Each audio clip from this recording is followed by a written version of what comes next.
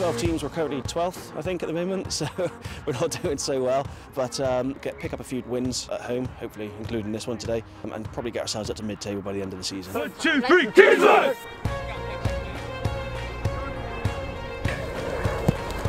This is a cup match, so it's a quarter-final match. We haven't really played as well as what we should do. They're a league below us, so really we should be putting a significant number of points on this team and really pushing forward.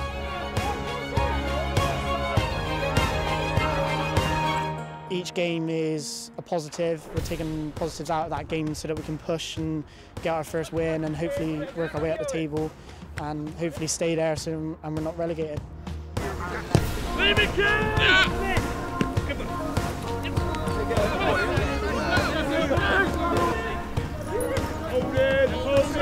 The problem we have at the moment is just communication breakdown. We're not communicating with each other and we're not playing as well as what we should do.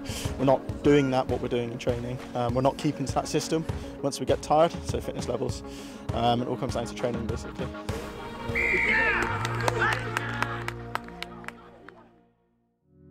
It just makes sense to, if I've learned so much about the game and sport and performance, and it'd be good to pass it on, and that's why I wanted to do the coaching thing that I'm doing at the moment. I enjoy watching people develop, people grow up, people enjoy the game as well.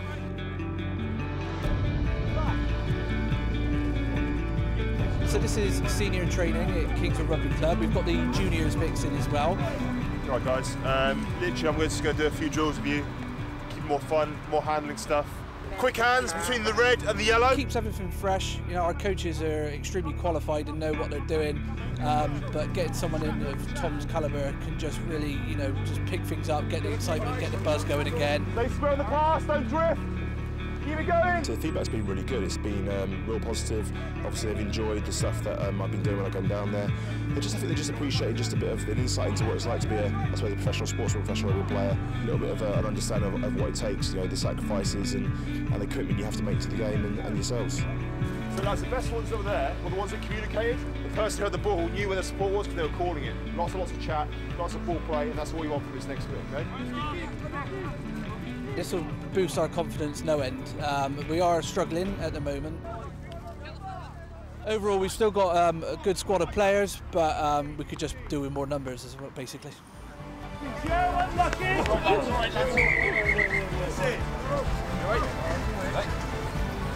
Good chase. For this particular team, a lot of knees and shoulders tend to be the main injuries. So before the match, I come a few hours before and I do strapping and taping for them. It's the nature of the game more than anything that they're getting hit in those particular areas. And when the ground's like this as well, it's quite easy for lower limbs to become injured as well. For me personally, I've had a few. I've had about 6 operations. You know, biceps, ankles, legs. Did my toe this season as well, so I was out for about 3 months. So it is. In a season, you are going to get injured at some point. It's how you manage it and how well the club can manage you as well.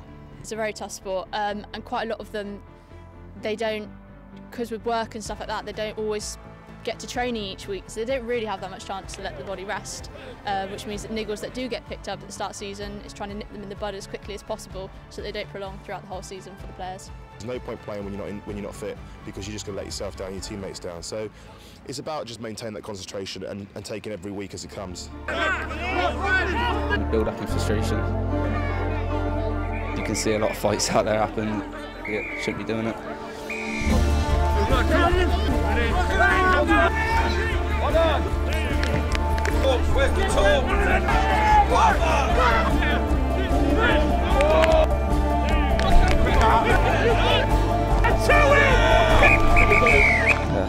Today we lost. Difficult match really. We got stuck in a lot of niggly play where we shouldn't have. We should have just shrugged it off, but we got caught up in it, and it's what they wanted, and they won because of it, really. Our biggest focus today was a cup game. It's not our biggest focus. Our biggest focus is the league. We've got to stay up. It's so important to the club moving forward. Gloucester 3 is not competitive enough for us. It doesn't attract players. It doesn't attract young, good players to the club. So it's important for us to, stay in Gloucester 2. Key, really, is what we need to achieve as a club.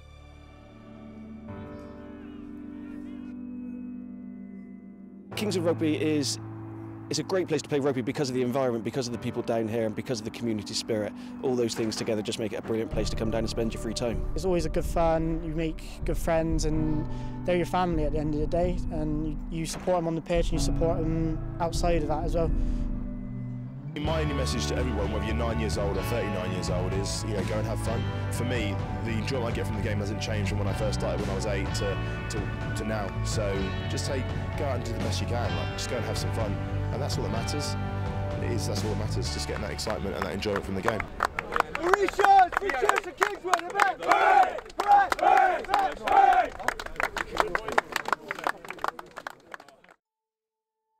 So I started getting symptoms of arthritis when I was about 14, 15. It was such a relief when I finally got diagnosed in my early 20s.